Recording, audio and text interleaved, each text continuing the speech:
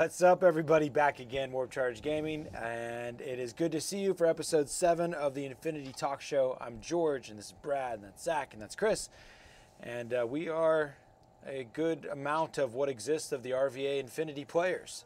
There's a few more of us, and I hope to be many more. I love this game, and I look forward to actually playing it more regularly in person and in the ways that we used to. Hopefully that's not far off. We've had a new year come.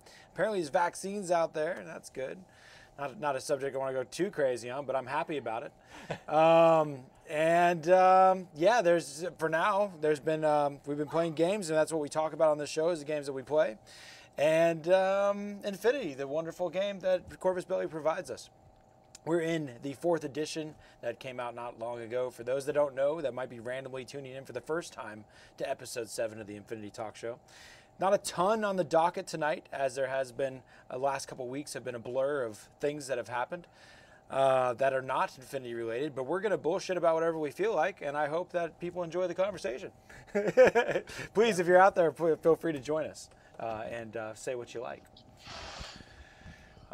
So gentlemen, that we were starting off just a moment ago talking about how in Infinity, what do you think about, how often have you in your time decided that you should go second after deploying first? You're like, damn it, my whole list, my plan is built around second, but they won that whip roll and they're forcing you to deploy first. When you have chose, I'm sure we've all chose to go second and deploy first at some point. Has it worked? I know deploying second in this case is very good because it looks like you're streaming on your Morats versus Assassins. Oh, is that what I did? Yeah. I thought I should have changed the title here. Well, at least on live it doesn't look that way. But, good topic though. I think last season the onus is really on going first when Alpha Strike is really at its peak. And you could really leverage those untold however many orders you can fit into a list. The few times, although it is true, the few times that I lost was usually down to last turn, last round, being able to do something. But more often than not, usually I would have lost either to the Alpha Strike, putting me back on the back foot, or an almost Alpha Strike taking the initiative and preventing me from getting out. Okay. I don't know if the Alpha Strike has been mitigated at all with these 15 order minimums, but considering now we have a lot more NCOs and TAC aware, I don't think the Alpha Strike's really mitigated at all. Yeah, I mean, you got to also, not to mention, there's more things that have like parachute deploy. I think it used to be, combat jump's just better as well, without the dispersion. There's I'm trying to think of something that didn't, it used to require a -3 but doesn't now, but I think I'm just thinking of the paramedics change where paramedics don't apply the -3.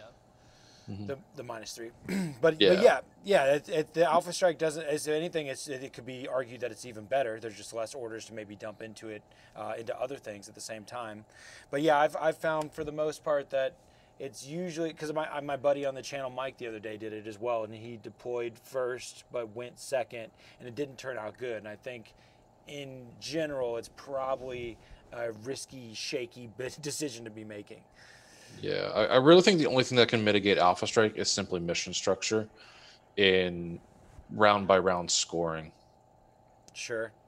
Yeah, or multitude of objectives. Go ahead. I think it depends on how good the Alpha Strike does. Even with the mission, I mean, if you've lost too much, it's hard to come back from that. Yeah. Well, funny enough, if you're going second. Yeah. Yeah, so it's I think that's where we were just mentioning, just kind of that missions that play turn by turn. Some folks will just basically say that can have a little bit more balance to it, where the turn order isn't so relevant to the win condition.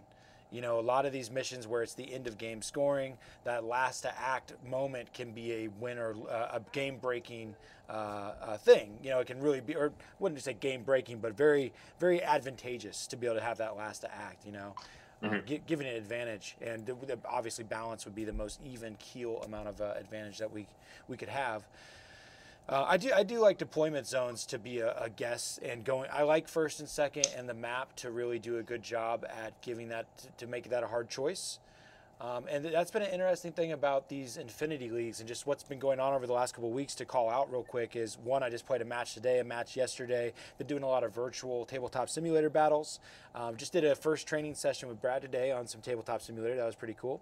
But just joined up with, like, ODD is a tournament that is near to our area here in Northern Virginia. Played at Huzzah Hobbies typically, and this year is going to be offline, or not in person, and online. And so we just recently joined up for that to play that on Tabletop Simulator, and that'll be going on the 28th. I think people can still join that. Yep. It'll be going on through February.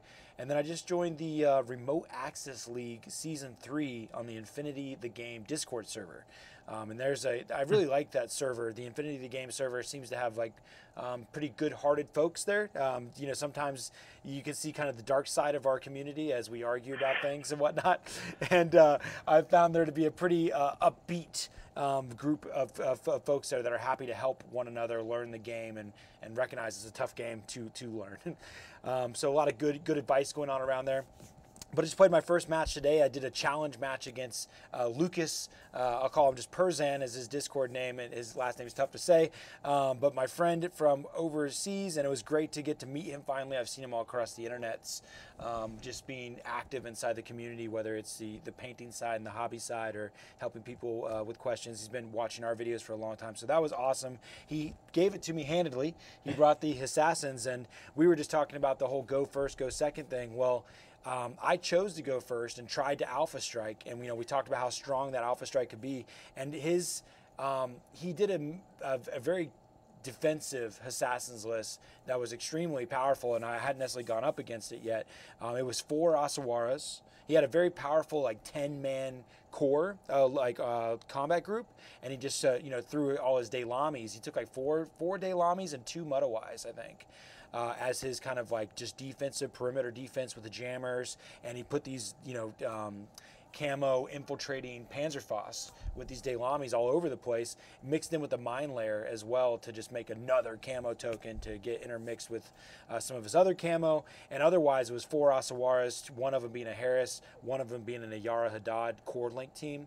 And his Harris, the Harris had an AP Spitfire with 2 doctors, and the other one was AP Spitfire with Yara and a Moyib heavy rocket launcher and a hacker, I think. But it was powerful. That Harris and that core were beefcakes. He locked me down with the Yaras, and then if I wanted to go anywhere that mattered, he had extremely good trade-up units in camo ready to. And that camo state was so nice for the 360 line of fire, because I was trying to come in with parachute deploy, but I couldn't get around his facing because of the camo state. Which was powerful. So I was trying to slam him with Raziat's an excellent Rambo piece. It's parachute deploy, has combat jump. I had Evo hackers, could have jumped in on a 16, and have Eclipse grenades. And they're CC badasses, natural born warrior. They're ready to go back there and hurt something. But they're also just 1 wound in armor too. And if you mess up, it can be over quick. To accidentally mistake a camo token where it was actually a mine. I threw down some Eclipse grenades like, and it was a mine. I was like, no! And the Asawir really don't care about your natural born warrior. They're not relying on their martial arts to do damage to you. Yeah, and their armor 4, man, beefcake. Yeah. Yeah, and plus, that was really tough. I really found that challenging to go up against. Monkey smack. Yeah, he put me down hard, I gotta say. But we had fun, a great sport, good times, and just these last few games in general have been lessons, and trying to figure out where I need to tweak the mix of combat versus mission. is a lot of what Brad and I have talked about this afternoon, as far as, and then your and a lot of people I think wonder about this is just list building. Do you do 8-7 split, a 9-6 split? Do you go the 10-5 and refill? And it's all different. There's no 100% right answer in this game because it's play style and army. Yeah, folks are still kind of experimenting with the different ways you can do it. I have heard a popular notion coming out is that you put the 5 orders as your defensive order pool. You put your Delamis there, you put your TR bots there, and then the 10 order pool is where you put your active pieces and active fire teams. Yeah, I also like putting the like for combined. I've liked putting the Taigas in that second group, putting just like the irregular impetuous guys that are like chain rifles and are there to hug corners, But yeah, man, it was tough to. All those Delamis really got me thinking. Yeah, Assassins are really in a good place where they can be really good on the defense and really buffer against that Alpha Strike, mostly because of how cheap those Delamis are. 6 points and no swit gets you that light shotgun Panzerfaust inferior infiltration. I'm sorry, not inferior infiltration, limited camouflage. Yeah. And you just throw those down wherever you want. And then they also have the new cosplay Noctifer, which is the I forget what the name of it is, the Nadir with their Flamen Spear. So I mean they can really handicap an Alpha Strike.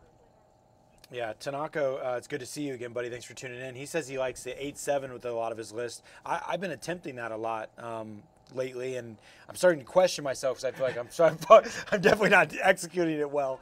But with tactical awareness and Strategos, if you get like +1 lieutenant order in Strategos, so there's lots of ways to bolster that 8-7. Yeah. And I definitely, like, when it works, it feels really good. You feel like your orders almost never end. You're like, great, I got all these orders, and I still got all these other orders. Like, sometimes that's how it feels when it's going good. But what's been happening to me lately is I'll lose a couple of the key. I've usually having like 5 of the 7 be oriented at just being cheerleaders. And there's like 2 main people in that group. And then those 2 guys will get wrecked somehow, and the other 5 are kind of left idle and not supporting anyone anymore. And it's I've been struggling with that. I was asking Brad, does he like doing like combat in one group and objective grabbers and specialists in the other, or do you do a mixed bag? And you said you like to evenly spread. I've been doing the 9-6. The second group of 6 is just a core link and a refill, and that core link can be either offensive or defensive, and they can grab objectives, and then that group of 9 can grab objectives and kill. Yeah, I like that concept of just having a six-man combat group that is basically a 5-man link and a refill, and that they're self-sufficient. They're both defense and offense hybrid, objective grabbers. That's a very independent and self-sufficient unit. I like that. Tanako, what I do with my 7 order pool is do coordinated orders to deal with links that are standing up. And my example is 2 Fort Observer Nokins and maybe a couple other stuff.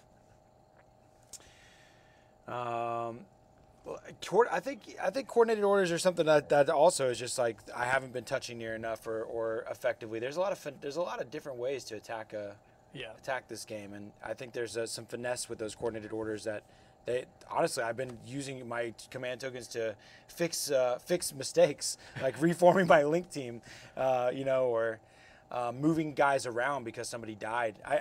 Maybe I do feel like I spend a lot of my command tokens moving guys between order pools. Yeah. I think the past. Yeah, I'd say it really depends kind of what you're playing too, because if you're not like the coordinated order things, if you play Caledonia Highlander Army, the fun way to play that with coordinated orders is to use the free coordinated that Inspiring Leadership gives you. Use the T2, 2 T2 snipers and the missile launcher. I think it's changed for N4 now. I think the points changed, so it's harder to bring that list for those. But you coordinate those 3 against a single piece, and one of them is going to land. If it's the missile launcher, great. If it's all of them, the piece is going to die. If you're playing, you in the past have played a lot of TAC, which you generally want to get up close, so your coordinated isn't as, you generally haven't been using that as frequently. So if you put those longer range, really high damage pieces in your list and coordinate them against a single target, that target only AROs against one of them. So he's going to have to pick and choose. And two of them are probably going to hit. If you're unlucky like me sometimes, they all miss, and then one of them dies. And you try it again, and they beat you. So but when it does work, when it does work, it's awesome. Yo, I totally forgot that Inspiring Leadership gives you a free coordinated order. Once per turn. So I'm so mad. I played 4 very rounds. useful. I played 4 rounds with William Wallace and Cosmoflot in this Vol SC tournament, and I have not done that once. I'm pulling it up. It depends. I mean, if you're bringing bears and dogs, I mean, you could use it to get them to move so that they only ARO against one of them. But if you have some long-range snipers, then why not go ahead and use that at least once? It's free. Oh, yeah, it's free. Man, I feel like I've totally been missing. Watch my final round 5. I'm just gonna coordinated order all the time, and it's gonna be like so effective. Oh gosh, it's just funny, guys, because I stream games. Like I know how to play this well. And people tune in like, sweet, here's a great game, and then I get my ass kicked. So sometimes, not always. As my voice cracks. Oh man, it's been interesting. I've been getting the rules right though. Take that, world. Hey, that's always good. Yeah, as long as people can watch and learn, even if I'm getting my ass kicked, it's okay. They're still learning. Exactly. We can all learn together. Somebody's gonna buy me a beer one day. So their tactics are good, and sometimes it happens in the list building stage, and sometimes it's a lot more in the deployment. And I think looking for lanes and learning how to study a map is another very important part of the game. And sometimes it can be that can be one of the more frustrating ways to feel like you beat yourself almost, because it can happen right from the get-go. And one of the challenges I think I've found in these tabletop simulator matches is today, like I played on a beautiful MicroArt Studios board. It was featured all this awesome MicroArt Studio terrain that was featured by them. They inputted it into the virtual environment and worked hard to give us a really cool looking map. But it was made to look cool more than be extremely functional. And it was very tactical, very functional, but it was challenging to digest everything that's inside that environment. It's like when you're playing a tournament, you're really wanting to do your best, and sometimes when you feel like the map is almost like a third player almost, that you're trying to navigate and beat. And if you've had more experience like looking at that map and getting to hang out on it, you might find more nooks and crannies and paths to find than the other opponent. This particular map today, it had all these multiple levels and a lot of balconies and nooks and crannies, and it made it really challenging to be able to digest where everything was. You couldn't easily identify, okay, there's all your models. You'd have to really pay attention and could make some mistakes pretty easily. So that was a challenge I found. An Infinity Battle is 3 things: your army, their army, and the table. Yeah, definitely. I think before you play, if you can talk to, at least at a regular event, talk to the person who brought the table and at least figure out kind of how they recommend playing the board. There's a Hackaslam inspired table that was at ODD last year as well, the Baltimore Brawl. Yeah. There's a lot of open spaces that look like they could be played as just kind of shoot through. But the way that the creator recommended playing it, I don't know if that's how this board's played, is you shoot into and out of but not through these kind of overhang room type setups.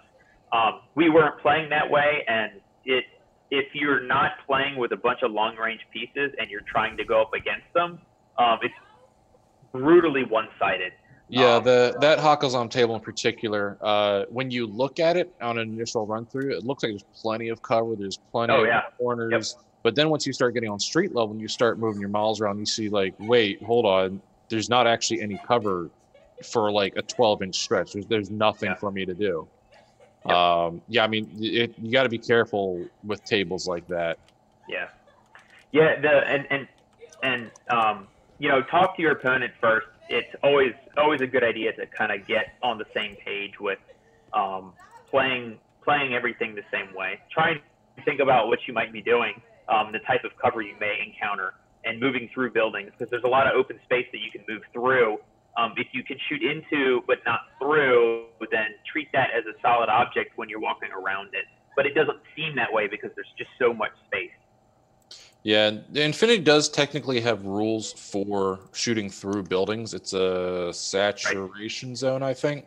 Essentially -1 burst, -3 to shoot through. But the issue is when you have a lot of tables that have a lot of open windows, that's still a lot of arrows coming back at you. Definitely always get at a model's eye view for vantage points, for street level.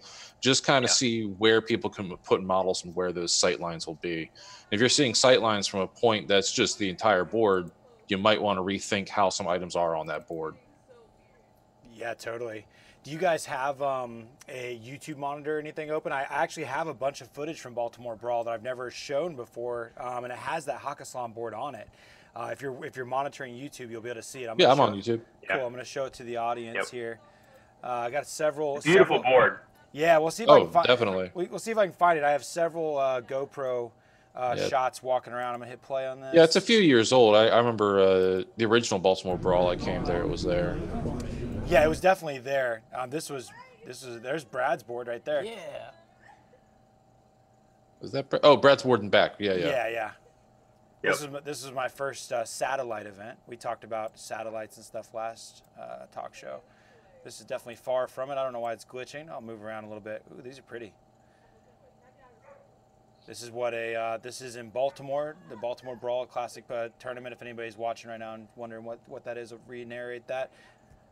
Oh yeah, I can see it. This was a good board.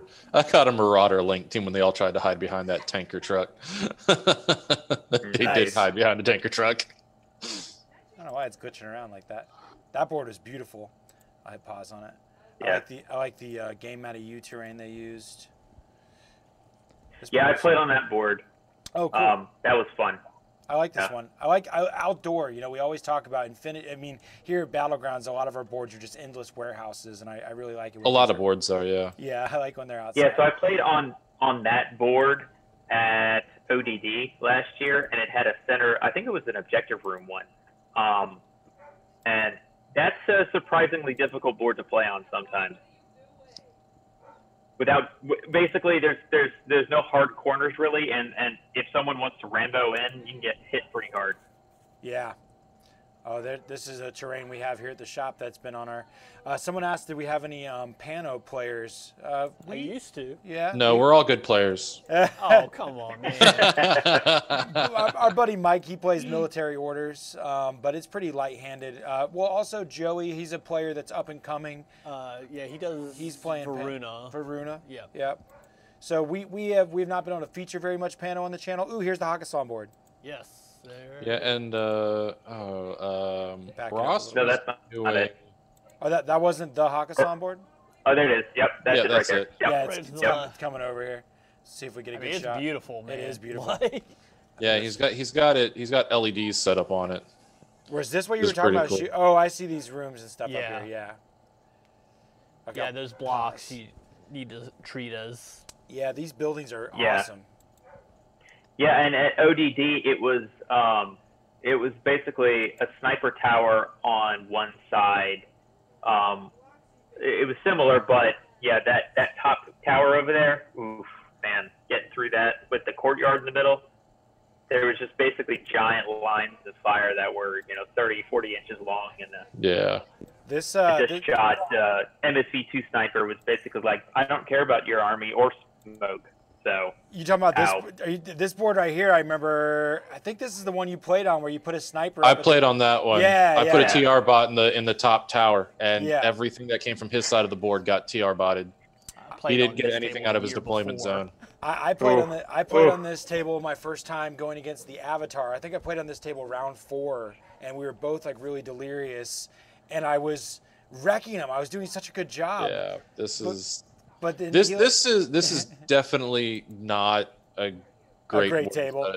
Yeah. With how low terrain is, you don't want sniper towers in the deployment zone because my yeah. TR bot, even at long range up there, I was hitting everything. I'm a TR bot. I was just looking for crits, and that's what I was getting. This was the table at the event that was the example of a bad table for sure. The ones that you hear about, you might get matched up on a table that's very open and there's these lanes where there's no escape. I mean, you can just see right here this gray tower right in front of me. You can see even the one on the other side. It's symmetrical in that, but you can see everything. Yeah, this was the tag mission, which I had the double Maggie list for. And I specifically decided not to use double Maggies because I had a TR bot in my other list, and I knew what a TR bot would do in that nest. Yeah, that's what you said. You got to play the map, right? And Maggie wouldn't fit up in the tower. No, Maggie would not fit in the tower. Oh man, the Avatar player was funny because he baited me into killing his Avatar and then went into retreat and won. Classic George. I had a great time on this table. I played Ariadna versus Ariadna, tack versus tack. It was a war core from the area. That was awesome. We had a good time. Good time. Yeah, what's this game store called again? This is Games and Stuff. Yeah. Up in Maryland. Oh, that was Chris. Yeah, this is seeing all these people together and good times. My God. I know, the man. before times. What is that? Well, look, there I am again. See if I can load up one more. There we go. There's my this was my Baltimore Brawl list. Yeah, I missed Baltimore Brawl this year. That was cool. Yeah. I've been going to everyone since it started. And this is the 1 year we couldn't go. I was going to go to both ODD and Baltimore Brawl. Yeah, I was too. Oh, that guy was super nice. That was my round 1 opponent. He was a great guy. Oh, and there's the shitty board. Yeah. Good times. Hey, look, there's a TR bot in that tower. Look at that. Look, tower, TR bot. Who would have thunk it? Yeah. Behind his elbow. Those towers are not okay. There's that beautiful Hakkasan board again. It does look great. We're too scared to play actual Finny, at least in my minute. I don't want to say anything's broken, but the Avatar needs something. It's just, You mean it needs something less? It needs something less. Either lose its tack aware or lose Lieutenant Order because it's obscene. They could just make it more. Because the usual tactic for killing Avatar lists is, just kill the cheerleaders. Well, you can go through 6 cheerleaders and it will still have 8 orders. Yeah. That's not okay. Like, if you can kill the entire enemy army and it still has 5 orders to chew on, and which is perfectly enough to do things, that is a problem. That is a definitive problem. And at least in N3, I mean, he had ODD, so a flamethrower could. Yeah, you could flamethrower head off. You could burn that off. It was always worth sacrificing a poor flamethrower guy. Yeah, Tanaka, Oblivion's fine if his whip wasn't so high for reset and his BTS wasn't 9. Yeah. He's pretty good at all those things, yeah. Yeah, he's really, really hard to deal with. I think EM weapons are the new good go-to, but I mean, you got to get your weapon there. Yeah, you got to get your EM weapon there, and his BTS is still high. Yeah, it doesn't feel good. It's scary. Basically, what you want is like a repeater where he's going to walk, and then like a handful of hackers. Yeah, a handful of hackers. That is true. Or just a dog. Yeah. Yeah, or Wolf. I mean, yeah, but his CC still like 19 or something? It's still not terrible. Yeah. And the problem is one army has dogs. Yeah. No. A lot of other armies, a lot of the war bands have. Carmen. Rama's got Carmen, and Carmen has a cube. Yeah. McDonald doesn't have a cube. Monks will solve a problem. War band. Yeah. Yeah, monks could do it. We were talking. Brad and I were talking. They have no cubes, so that's an advantage. I love Yara Haddad, and one of the ways I fell in love with Yara was when I was shooting an avatar down with MSV2 through smoke. And that got it done. AP marksman rifle, that took down an avatar. Just a few shots, you know? Get a couple crits in there. Yara Haddad in a 5-man link against the avatar shooting through smoke is pretty effective with AP marksman. You know, granted, it's nice to have a little bit more damage on there. Oh, also K1. K1's a great way to say screw. K1 is a great way. Goodbye, avatar. K1 nowadays is just Money. so good. Yeah. K1 got a soft buff, and it hasn't even been touched. Yeah. Well, I guess it falls in the K1. There's not a whole lot of K1 though. There's not, unfortunately. Yeah. Well, that's when we started. I flipped out on that. What was it? Aleph that had a K1 sniper that was linkable. Even, maybe? Yeah, Towser. No, Towser, but he's not linkable. Yeah, not linkable. But yeah, Towser with a K1 sniper, that's actually very viable now. Yeah, it's nasty. Like that's an actual discussion. Do I want to take the Feuerback or do I want to take the K1 sniper? Mm-hmm. Yeah, depending on who you're up against. Yeah, I was going against 4 Asawaras today, and I would have liked some K1. I should have took my on. Not good. Don't only Wabons have cubes? Great. I think they do. Even if he gets cubed, though, they're an EM attack would still. Yeah, but you're going to have an engineer who's going to take care of the EM attack, and now you've got an Oni Wabon. Yeah, you get Sephiroth. Yeah, it's not just a trade; it's a gain. Yeah, they're like, oh, that's cute. Oh no, I can't do anything. Hey, Dr. Worm, got work for you. Nice. Oh man. Yeah, I think Oni Wabons lost their smoke, didn't they? I think now only the character. Think they had it. Kitsune had. I thought they had smoke. I thought it was only. Or did Kitsune only ever have smoke? It's smoke. Kitsune only. Yeah. Well, now I thought they used to. Wabon, no, they never did. They never did. Yeah, okay. Because you always Saito and Yojimbo is the only one that smokes. And that's why when Saito had specialist operative, it was basically him and Kitsune because they both brought smoke, which made them super nice. Gotcha. I mean, Saito's still really great. Oh, Saito's still really good, yeah. Objectives done, as well. I mean, when your objective is murder, they get it done real good. Yeah, that was funny. My mind is still toiling over conversation Brad and I were having about accomplishing the mission and just like how we're now in N4. Brad, you've been mentioning that you started taking less. It used to be like we take 5 to 7, take a large amount of specialists. If a mission needed specialists, you take a whole bunch of them. But now it seems like lists are becoming less specialist, and maybe you play the positional game and killing maybe a majority of the turn, with a mission being a smaller fraction of the turn. Maybe more than it used to be. Playstyle has changed a bit because, bear in mind, our meta brings a lot of just all-comers lists because a lot of us are just coming straight from work. We're not deciding on missions until we get there. And so we'll just throw a mission down, we'll pull out one of our all-comers lists and do the mission. Mm-hmm. I think now with all these new people and the fact that, Brad, you're making lists per week or month or making missions per week or month. And running them towards the mission. And so building the list to the mission is a lot easier when you know your mission's coming in. I think a lot of missions now don't need a lot of specialists. Yeah, I'm finding 4, 5 maybe is a good point for me. Yeah, Eric, that's not how we've done it. We've always just been like, it's Thursday night, we're going to show up, we've got a pile of lists. This is the mission we're playing. Throw it down. Well, normally, we've had the tournaments every month. Well, in the past. Usually we're playing the next month's tournament missions. Yeah, but we're not pro players, so we never actually practiced our lists for tournaments. We always just screwed around and then figured out the tournament list like the week before. That's always how we've done it. Don't lie to yourselves. Yeah, no, I mean, that's fair. My mind the week before. You have always done that, Brad. Yeah. Auto played this shot. Nope, doesn't bring this shot. Brings no match. Ross has changed his list the day before. Yeah. I do tons. And his army. I do tons. And his army, that's true. Well, I did that the first year. The first year I went to Baltimore, I practiced. Well, I still played the same army, but I was set on Bakunin lists for a month, and then 2 days before, it's like, man, I'm just gonna change these lists. I like these better. Never played them, but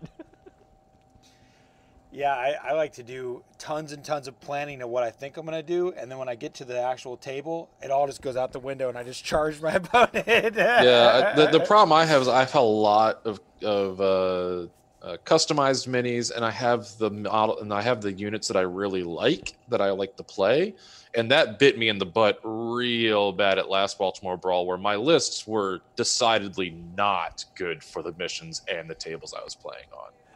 Is just like, I needed infiltrators, I needed forward deployers. I'm like, but I didn't want to play any of those, so I didn't. And my singular win is a testament to that. And that's all I got.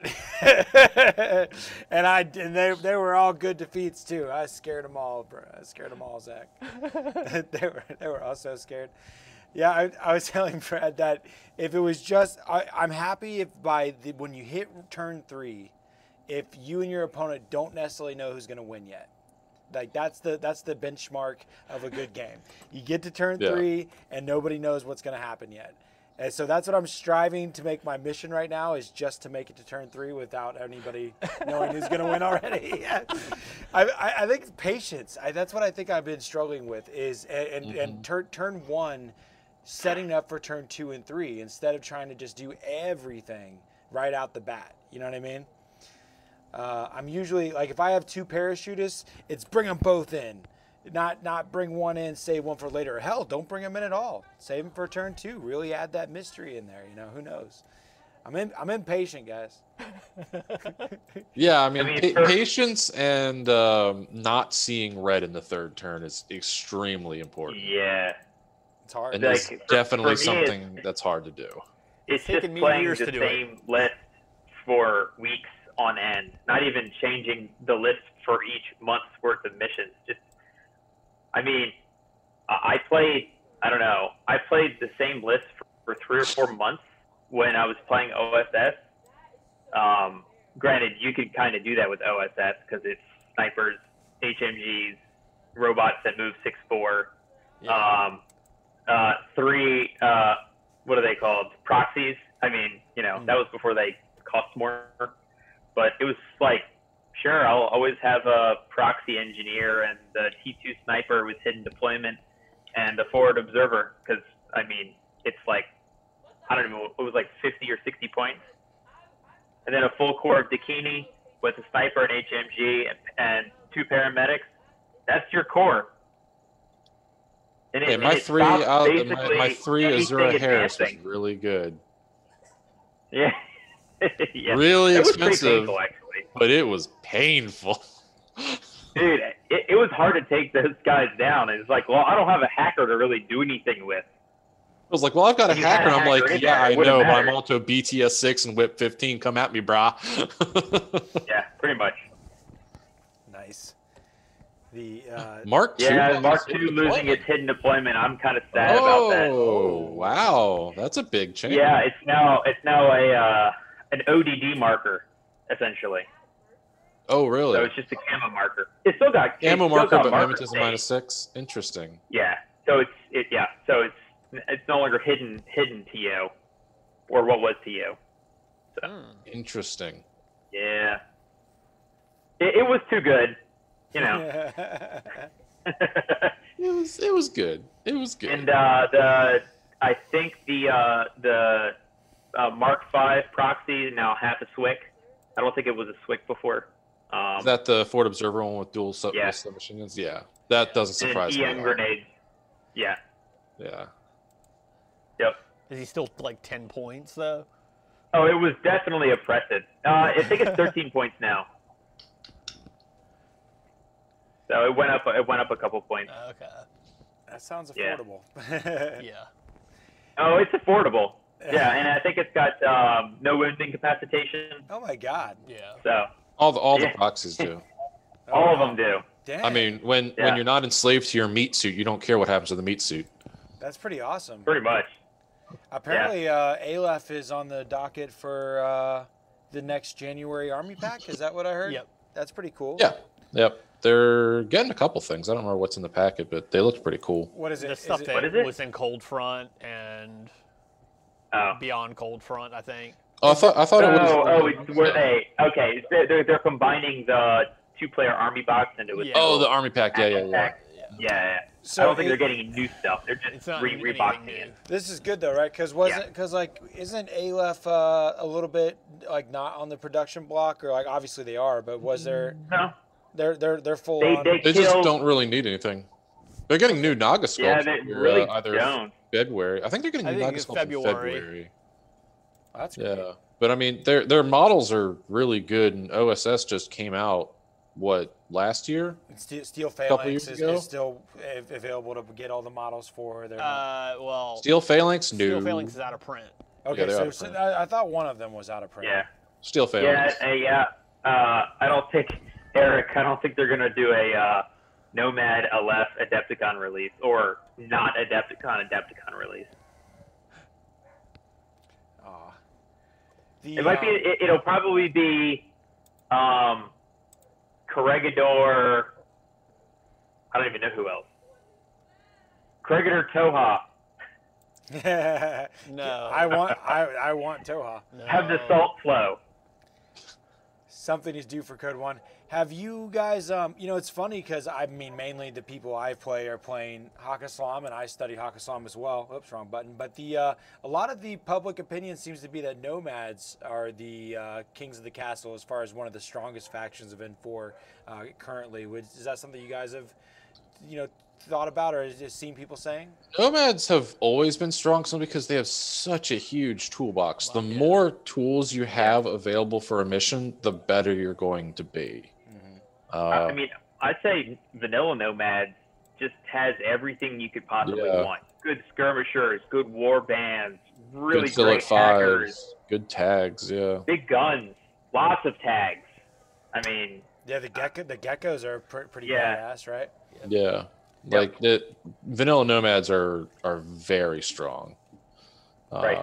And again, yeah, that just comes from their tools. yeah. Okay, cool. Yeah, they were I supposed don't, to I don't bring think that's out changed at all. 2 new armies for Code 1, but that could have changed because of the pandemic. Well, I don't think they've ever announced when they're going to be coming out with the 2 new armies. They just said, Well, it'll fair. happen eventually. They said they will be coming out with. Yeah, eventually, yeah. What do they have currently? It's Yujing, Pano, Combined Army, and 012. 012. Oh, 012, that's right. Yeah. 012, I can see yeah. Aleph being brought It'll in. probably be LF and Ariadna prob- because they've done Hakaslam. Probably not. I could probably see Hakazam and Nomads, to be honest. Code 1, no sectorials. Yeah, I could see that. That's Although cool. with them wanting to get the bear sculpt out, it would make sense Cosmofloat and Corregidor, because Corregidor kind of needs a bit of love when it comes to the starter box. Yearly around Adepticon was the plan 10 months ago, as said. Who knows now, especially with the actual convention canceled, yeah. Yeah, that's true. Yeah. That is crazy that Adepticon, that really messed up last year's release schedule for a lot of companies, is there is always these big reveals, at these events. So I guess besides Adepticon, there's hoping for, Nova Open, it's usually Adepticon and Nova are my big go-tos. You guys... Well, Gen Con is Con, when they do yeah. a big release, too. Yeah. And I Yeah, doubt- Gen Con's I usually doubt the Gen let's Con look. is gonna I- come. Definitely. Well, bear in mind for Gen Con, they did their own release video schedule for it. I mean, Yeah.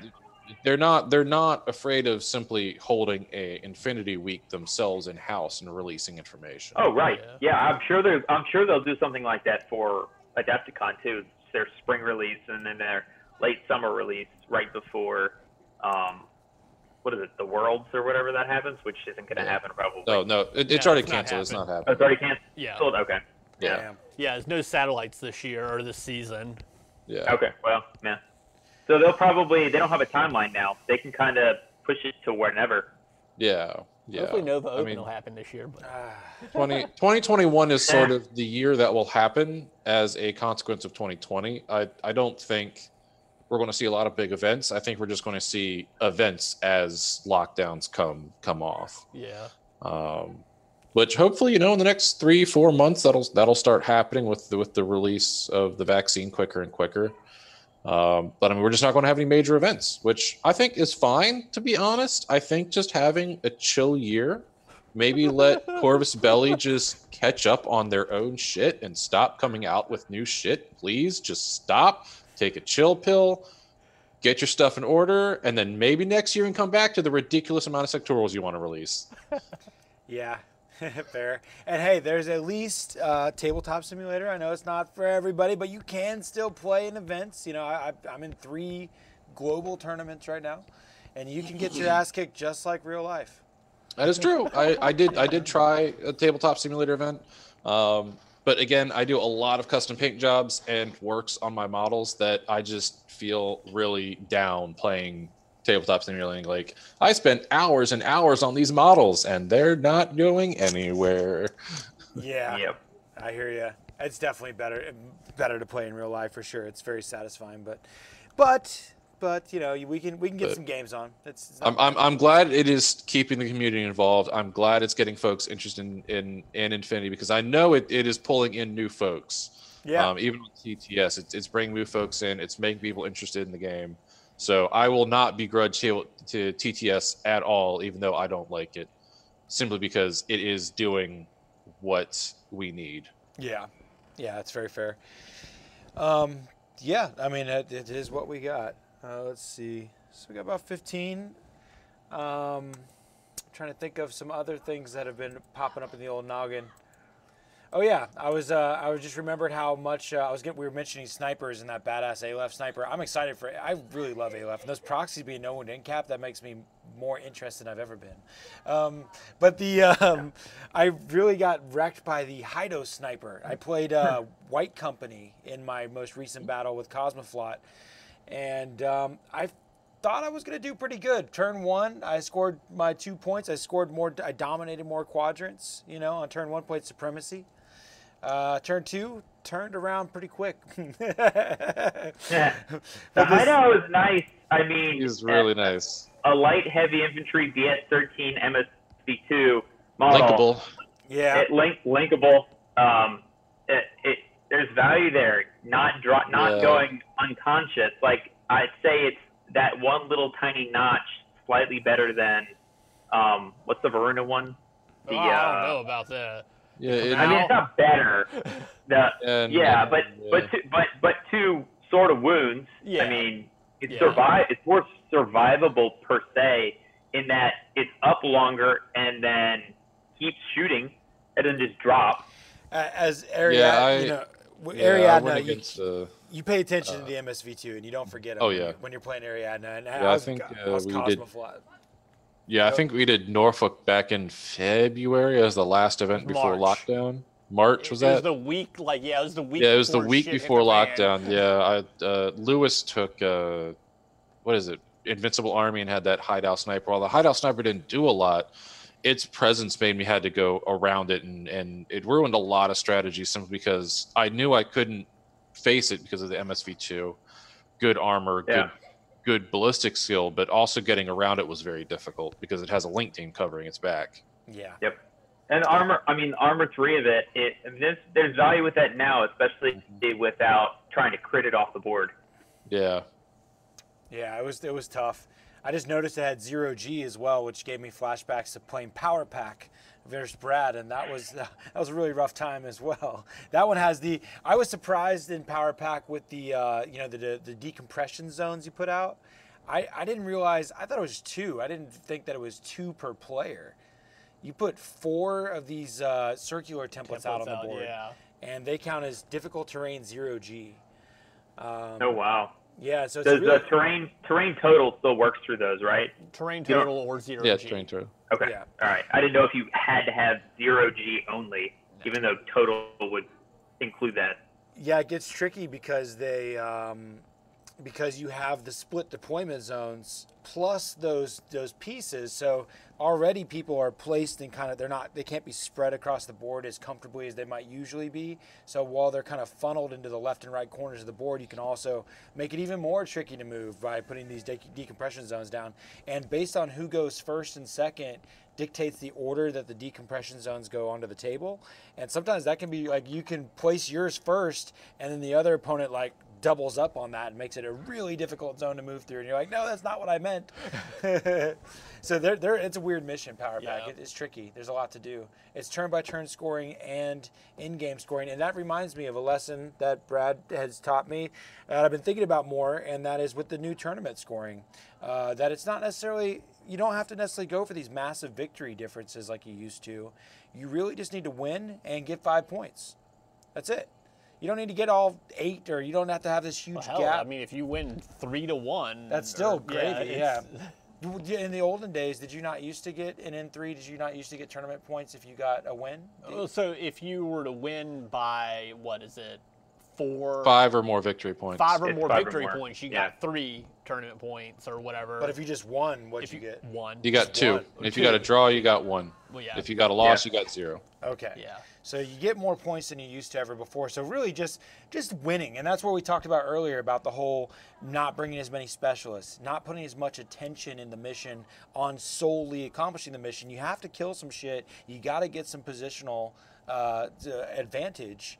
Otherwise, you know, if you play, I think if you play the mission too much, you may not have, you don't have as many resources as you used to be able to, being that you have to only have 15 orders. And yeah, I just think it's an interesting dynamic. Yeah, I think there's a lot more onus on the player that if they are good, they'll probably get some kind of victory points from a loss. And I think it's going to really help differentiate those people who are getting 0 because they're really not playing the mission versus the people getting 1 or 2 victory points because they're really playing the mission. They're really going after their opponent. And so they should have a higher state of a loss. To put those people who try together and the real losers together. Mm-hmm. Yeah, I think it's good. Yeah, I mean, if you get 10-0'd versus someone who lost, 6-5, I feel that, all that effort you put into those 5 points should, I mean, it's not like, give out participation trophies for people, but you played in the mission, you probably came really close to beating the person, but something just didn't go your way at some point in the game. Could have been that last roll, and they got maybe one more console, or they moved into one zone and beat you by a couple of points. But I think you've got people who they win, and then they lose, but they're really close. It will bring them up, and it still shows the skill of the player. They'll end up pointing higher, because what I hear a lot of is the last 2 people will play a game, and it's a really close game, but because what would have been like the number 2 player ends up being like 10th 4th or 9th or 8th or 4th or something, because they got no points for getting close to winning. Yeah. So now you have a chance of the top table at the end of the tournament still being the top table. Sure. Yeah. Well, like a mission like Power Pack, it has 3 points dedicated to turn-by-turn scoring, but everything else is, all throughout the game or at the end of the game. And like sometimes it's good to, because you don't need these major victory point differences, you just want that win, or you want that 5 points plus win, then there's certain points that you can choose to not go for and still be fine as far as your tournament ranking. So like that very first turn, like I tried to do too much too quickly, and I tried to do the turn-by-turn scoring and go deep behind enemy lines to touch the Power Pack console. But maybe on turn 1, it's not let that point go away. You don't need every single point. If positional and getting points later, you may have less points, but you take the victory from it. It's a better move. So I'm trying to think about that a little bit more, as far as I only need 5 to get my max score and a win, or even just winning is still a solid tournament score. You don't need 10 to win. Right. You don't need 10 to win. Yeah. Because sometimes you make desperate moves for points that don't matter when you could have done better in the long run, you know? Especially with those hybrid missions of turn-by-turn scoring and in-game combined. Maybe in your list building stage, you're only trying to accomplish half the mission, but it achieves all the points you need, you know? Yeah, just little things I've been trying to think about. But again, get to the table, go for the charge, kill, kill, kill. Yeah, figuring out that balance between kill, kill, kill, and get the mission done can definitely be a skill unto its own. Yeah. Yeah, agreed. For sure. Hey man, it's taken me like what, 4.5 years to. You're cool. You're cool as a cucumber, Brad. Man, I still go for the cinematic. I'm like, man, this is not going to get the mission done, but it's going to be so cool. I know. That's Right? what I've given And then lo up and behold, on. I failed the mission. I'm like, yep, I saw that coming. Yeah. But what if I crit you? That's what I find. Crits aren't guaranteed anymore. I So find myself don't go saying for that pistol crit. Yeah. Can't just throw my Corgi Spitfire at something and make it go away now. Yeah, that's true. Yeah. Although honestly, when I played you, you just didn't crit that much with those ones. I don't know why. The entire Baltimore Brawl, I ran him active for the majority of the entire game. He never crit the entire Baltimore Brawl. Oh. 2 numbers on the dice to choose from. He'd roll 2, and whatever number was less than needed to crit. I'm like, I hate you so much. You're such a cool-looking model, but I hate you so much right now. Which Pretty one much. He got was- crit by a hard case 3 Quarries. times in a row. So speaking of quarries, Wow. like, what about what do you think, Zach, about Tariq? I find myself not liking Tariq as much anymore without fatality level 2. I mean, he's not bad. I mean, he's a damage 16 Spitfire. He's Yeah. he's Fair. LT level 2. I mean, he's got his place. I was never a huge fan of him to begin with, simply because he's big, he's difficult to maneuver with, and he's not much better than a normal Quarij Spitfire. For a lot so, less I mean, points, right? Yeah, for a Multiple lot wounds, less though, points. right? He's 2 wounds instead of 1, yeah. But he also doesn't have bioimmunity anymore, so he can't take Oh. advantage of that. Yeah. Yeah, he's hard to swallow. Like I have a Yeah. hard time bringing him in. He's really cool. He's got some cool rules, but I'm not a huge fan of big expensive characters. Yeah. And Tanaka makes a good point. I mean, like, I am okay with them getting rid of fatality level 2. And Tanaka says it was a bit of a negative play experience. You know, the whole ones critting people didn't feel great. Yeah, Fat 2 was a bit of a negative play experience. To be fair, I did not like the crit system as it was to begin with. That's true. So too. when I Right. took advantage of it using Sheskin and my Quarij, it didn't feel good, but it did, but it didn't. It was a very mixed bag of feelings. Like, boy, I am blowing you off the table, but it's not really my fault. It's these dice and the fact I get 2 numbers to crit. Yeah. Yeah. Pretty much. I was like, oh no, I rolled a 1. Oh wait.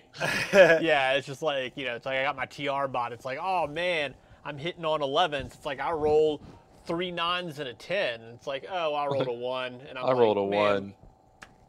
Get out of Dodge. Get off the Like- board. like, Yeah. I want to Pretty throw much. this model. Like, I mean, I think Quarij losing Fat 2, though, and getting a whole bucket of new skills, they have traded up for sure. oh yeah. All of them having Natural Born Warrior and Bioimmunity. Did they gain bioimmunity or did they already have it? They kept it. They had Bioimmunity Oh, but before, it's changed. but they got a buff because it changed. Yeah. What's their And the fact what's they got their 2 armor- extra CC and Natural Born Warrior is good. BTS is What's 3. their- 3, BTS 3. Okay.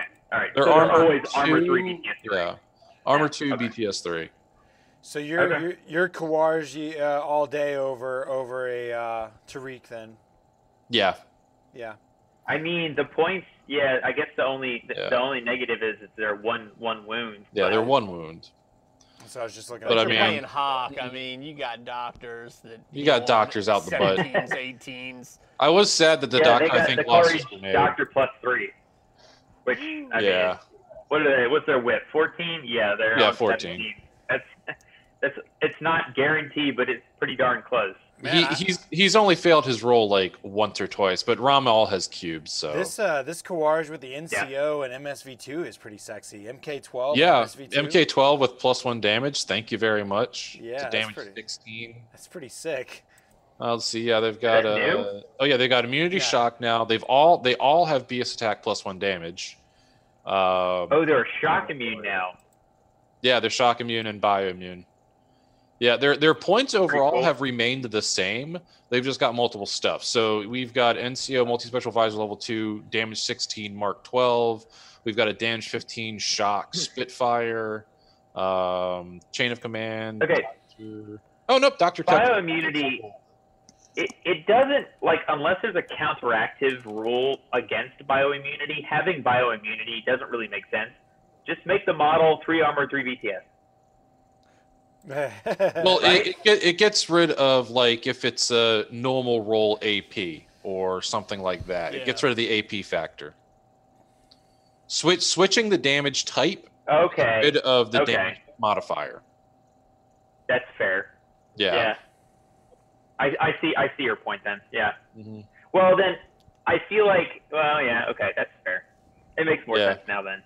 I never thought about that aspect. I don't like how it's worded and works because I feel like it's really clunky. But I see its use. And yeah, Core Eater are Armor 1 BTS 3, so it really buffs them. Oh yeah. Yeah, definitely. Yeah. 10% more successes. So nothing wrong with that. Oh, and all their CC weapons are AP plus shock. Okay. Yeah, they're pretty cool. Yeah, Eric agrees. Very clunky. Yeah.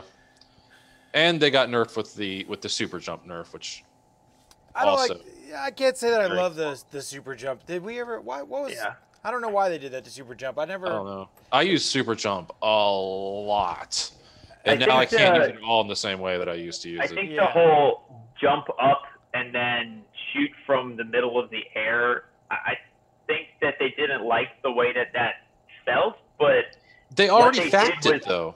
Like they had it all fact. The rule for the fact came into this edition where if you're being shot at from your front, whether you can see it or not, you can still shoot back. That fixed the issue. I think it was this that the fact that they had the FAQ that made it like weird or clunky. No, I think it's because of the fall damage aspect. Because super jump ignored fall damage to a certain state. You can't say, oh, it ignores fall damage. There's no such thing as fall damage. So well, you're not how are they there is fall damage. You're just You're just not allowed to purposefully do it. Not anymore. No, there is no fall damage. Not at all. Damage. Yeah. If they can't get to they can't get to their target, it just doesn't happen. Just doesn't happen. Yeah. They rubber band back to where they were. Okay. Interesting. Yeah. So it's just like super jump for its uses of jumping up over things now can't really happen for most models. So yeah. I mean, like, that was the whole, that's what I thought was great about, I mean, I feel like they should have said, okay, super jump works how it does. You can jump up, do crazy maneuvers, but you can't shoot while you super jump. Yeah, the amount of times I was super jumping and shooting or super jumping my doctor to get to someone who I needed to revive, it is a lot. It's a lot of times that I did that. I used super jump quite a bit for my maneuverability. Yeah, I miss it. I liked it a lot, my Dog Warriors. Do you guys think that a FAQ is inbound at any point? There's definitely some things that people got questions on. I mean, how do we get so many maybe FAQs? FAQ to clear up just general questions. They may do that, but they're historically pretty slow at FAQs. Yeah. Really? We saw an influx of modifications to the rules document early on, but I think as time goes on and things sort of settle, there's going to be less FAQs and less modifications of the rules document. Have you guys seen and that was what they said when they did this new living rules document is that they want to just basically make that the source of truth. So what we will see is that has been changed. Although, is there a change log with it to say, hey, this changed? I don't think there is, and I think that's what a lot of folks are asking for is a change log. Yeah. If you make a change and no one sees it in the woods, did it happen? Does a change actually happen? Like, a whole tournament happens and no one saw your one rules change the week before because no one's scouring the PDF document.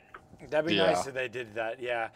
Just quick question before we close out. But have you guys seen on the Corvus Belli forum where they have like the provisional rules answer, and it's like an FAQ? You know what I'm talking about? Yeah. What is that? Is that done by somebody from Corvus Belli? It seems like there's like it's like an official answer, right? Yeah, it's Heloise and I don't know who it is. ICQ or IJW? IJW, yeah. IJW. And IJW isn't an employee, but is someone who has been working with them forever, I think. Yeah, So I they think get- IJW works with Heloise, but is not an official Corvus Belli Right. Eric employee. says But he he's still speaks with authority. Yeah, on the rules. Oh, he's on the rules team. Oh, he's on the rules team. Okay. So- Never mind alright. then. So I haven't digested all these, but I've found that there's like sometimes people point to those like that's the answer to this question. You know, like there's certain things It that is have an answer because it's an explanation by a official representative of the rules team, really. So yes, I want to dive through that. I think there's some good reading in there for sure. He does the wiki support, they say. So yeah, I'm gonna definitely be searching and reading and seeing if I can find any golden nuggets in the provisional rules answers. But I just Googled it for anybody that's curious. Provisional rules answer Corvus Belli. It'll come right up with some different forums there. So I'm gonna check those stuff out. I think that's pretty interesting. That's the best thing we have right now to a FAQ or an explanation to things that we're wondering about. And perhaps we can ask in those forums more questions that we might have and get them answered. But yeah, guys, it's been an hour and it's been a good time. And we have managed to enjoy talking about the wonderful game of Infinity without a plan. Eric says IJW goes by what the rules say and not what we think they say. Pending Corvus Belli's changing the thing. Nice. Yeah, I look forward to reading some of those and getting to know IJW through his post. But anyways, more to come. I think Brad and I are either going to practice Tabletop Simulator tomorrow. We might play a game. We're probably just going to practice Tabletop Simulator. Depends on how we'll see how it goes. The Wi-Fi runs. We'll see how it goes. Yeah, that's not too bad. Once you get a game under your belt, it comes second hat. It's not difficult. Yeah. Berserk's a classic example. Eric, appreciate you. Appreciate everybody that tuned in. And we will see you with another talk show the week after next, bi-weekly. Not next week, but the week after that. And this is episode 7. Episode 8 is coming. And hope to see you guys more soon. Keep taking fun seriously, and we'll catch you next time.